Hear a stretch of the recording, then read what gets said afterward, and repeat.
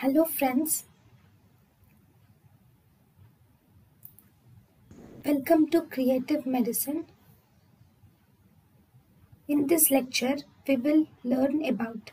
Hello friends, let us now learn some important points about COX-2 inhibitors. COX-2 inhibitors have analgesic, antipyretic and anti-inflammatory effect. It has analgesic, antipyretic and anti-inflammatory effects, which are similar to those with non-selective NSAIDs.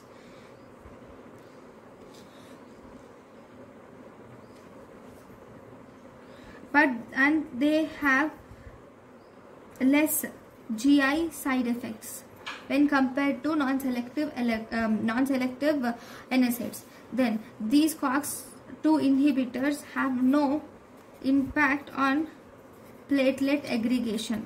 They have no impact on platelet aggregation also. Okay, and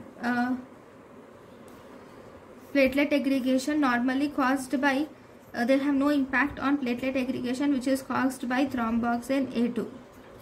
Okay, but these COX-2 inhibitors will inhibit the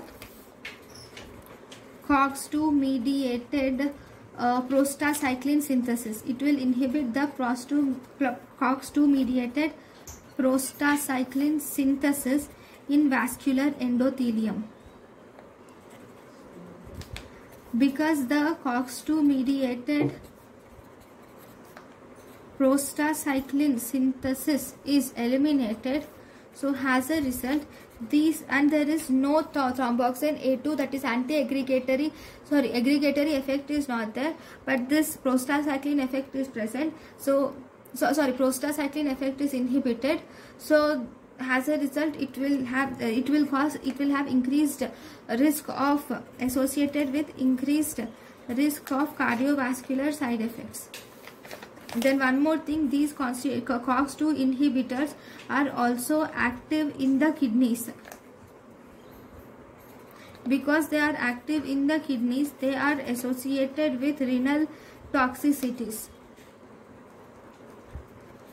Okay, so we should reduce the dose in renal toxicity when we use it in renal failure. Okay, thank you for watching.